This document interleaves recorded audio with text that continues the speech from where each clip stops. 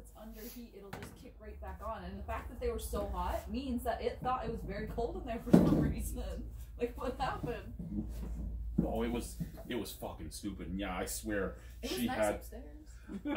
You guys have another thermostat, don't you? No. No, you're on the same one. Yeah. Yeah, that was always the problem, is because like in the wintertime, upstairs gets colder because the windows are older. Yeah.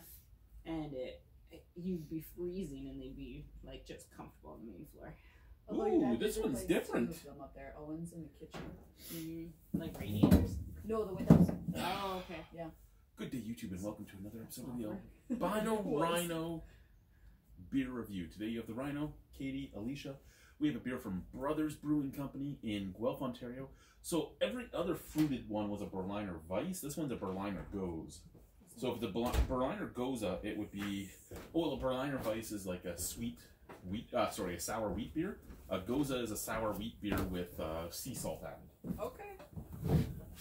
The Berliner Weiss would usually be served with simple syrup, Woodruff syrup or something. The Gose would just be served as itself, but it's never been called a Berliner Gose, it's just been a Gose. So, interesting, but this is a mango lime. Yeah, I'm not a lime fan, so I'm a little worried about this. And also 4% alcohol by volume. But you're right, the fingers are huge.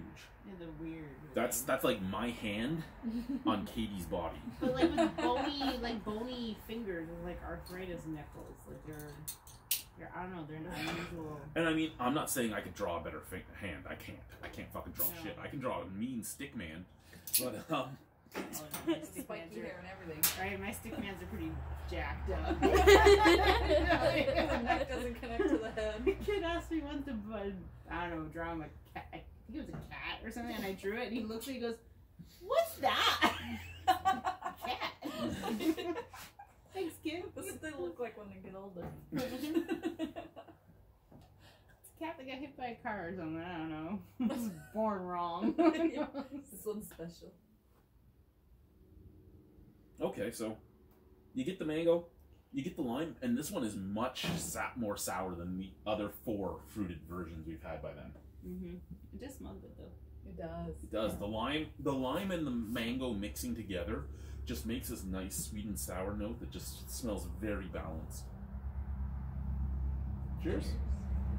Slanche, Prost, all that fun stuff.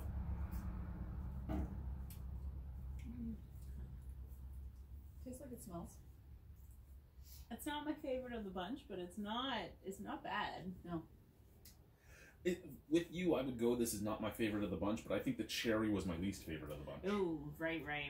Never cherry. Because there was the cherry, there was the lemon, the tangerine, the blueberry, the peach, the elderberry. I don't think we had the tangerine. You're right, we didn't get the tangerine. We had peach. They were sold out when I ordered it. Oh. So we had the peach, we had the elderberry, the blueberry, the cherry, the lemon, and then this guy. So we've had 6 of them. And I would say this one's right in the middle. Yeah, it's not. But I mean, a lot of it is too, is I'm not a lime fan. I don't like the taste of limes. And I get that on top of the lime, because you get that like fresh citrus lime flavor. I get the sweet mango flavor.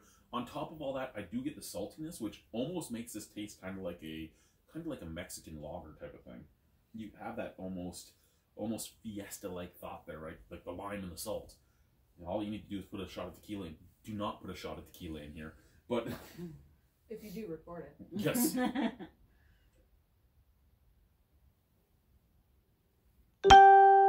Lighter effervescent than most of them. Well, effervescence. Lighter body, easy drinking. Super well balanced. I just don't think the flavor is the best of them all. I think a little more mango in there to add a little bit more sweetness up at the forefront. I would have been in love with this. I personally would give it an 8. Final thoughts and ratings. I'd give it a 6. Like I said, I'm not a lime fan, so it just makes it my least favorite. It's not bad, honestly. It's still a pretty good beer, and if it was around, I'd probably drink it, but it's not what I would go to. It really seems like for you, it's either stouts or sours. Yeah. The final thoughts and rankings. Yeah. It's sour. I like it. I like lime and I like mango, but I don't get a lot of mango, which I don't mind because it's got that sour. And quite frankly, sour tops anything for me in terms of beer. So yeah, I'm gonna. See, when we asked her originally to do these with us when we first got here, she's like, "I don't like beer. I'm not gonna like any of them." Yeah, I did. And now we found some she's liked. Thank you, YouTube. Bye.